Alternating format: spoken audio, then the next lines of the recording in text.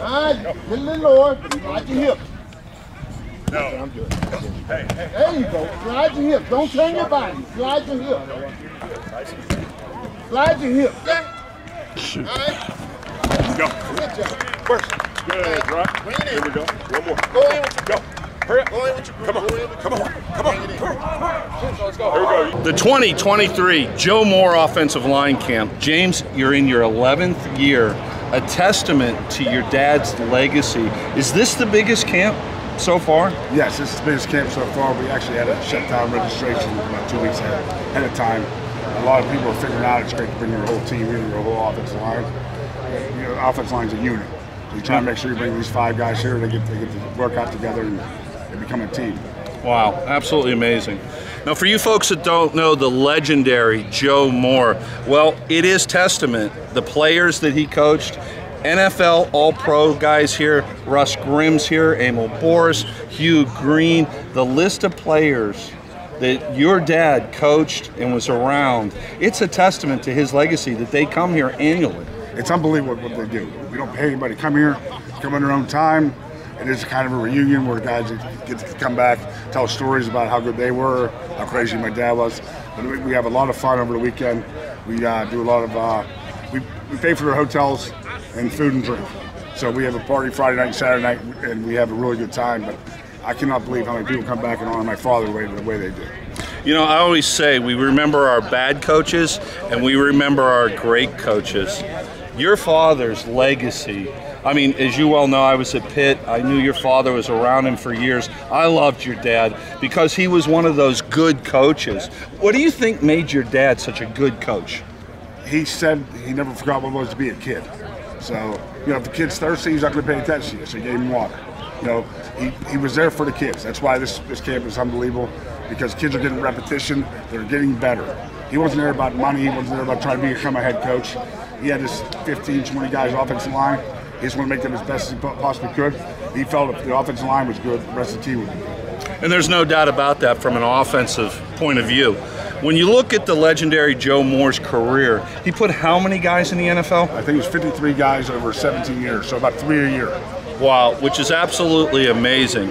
And to me, what it came down to, James, and you tell me, it was the technique that your dad coached. It was the technique that he created basically out of his mind to create that punch pass blocking technique.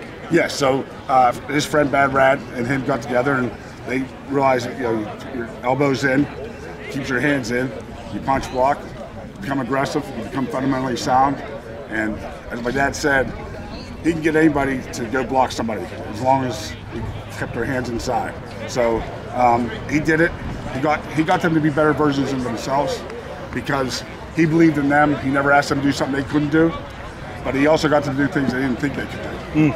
So to me, one of his best things was he could get inside your head and make you do things that other people couldn't do. A lot of guys do X's and O's or fundamentals, but he did X's and O's, fundamentals, and he was also inside your head.